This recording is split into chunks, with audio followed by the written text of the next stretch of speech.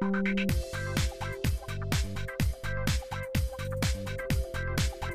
I'm joined by fashion reporter Allison McNamara, who has a very important lesson for us today. Very important. Listen up. This is do or die. This is do or die. How to find the most flattering sunglasses for your face shape. Who doesn't want that? And we're joking about this, but how really many times you go in and get sunglasses and you're trying on this shape and then you're trying on this one? It's probably good to know what face shape you have and then just go right for that specific Exactly. sunglass. Whether it's round, square, I got you covered because it really is so important. Okay, so let's start off with your face shape, which you're saying is a heart face shape. Yeah, so a heart-shaped face, which is what I have, wider cheekbones, wider forehead, and then a very narrow jaw. The most flattering sunglasses for this are the cat eye or round sunglasses. I'll try them on for you guys. The reason why, nice. right? The reason why is because it really highlights your cheekbones, takes the emphasis away from the forehead, and then kind of adds some fullness to the bottom half of your face, which is more narrow. And these cat eyes have really come back in the last few years. They're super trendy as well, which is nice. Which we love. Now, what about oval faces? So, the oval face, we all want one of those because you can literally wear almost any sunglasses style. Really? Is that the go-to? Yeah, definitely the most universally flattering face shape out there. But our suggestion is to go with either an aviator or something like a Wayfarer. Now the reason why is because they've got very geometric or structured shapes, which add a nice amount of contrast to the very soft face shape of an oval.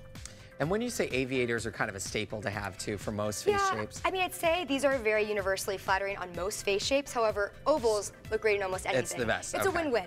What about a square face shape? This is the opposite end of the spectrum. Yeah, so a square face shape means you've got a wider forehead and then a very square jaw. So when it comes to this, you want to play the game of opposites. Go for something round, even cat eye or oval. This will balance out the squareness of the face. You want to stay away from anything that's too geometric, like the ones I just showed you, because those will add to the angularness of your face. Okay, so if you have a square face, round, but if you have a round face, well, think about it. You go square, okay. You actually go for wider rectangular. So square face shapes have very wider middle parts of their face and narrow foreheads and jaws. So what you want to do is go for something that's got a wide rectangle. You want to stay away from anything that's round, even colored sunglasses or colored lenses. These will add fullness to the face. You really want to lengthen for round faces, so go for the wide rectangle. And the oblong face shape, what is that? Do you know what that means? I'm going to test you. What is it? I did not do well in geometry, so do not ask me, fine. Allison. So an oblong face means you've got a longer face shape and a narrow jaw and narrow cheeks, and you really want to add fullness to your face with this. So go wide, go oversized, go big.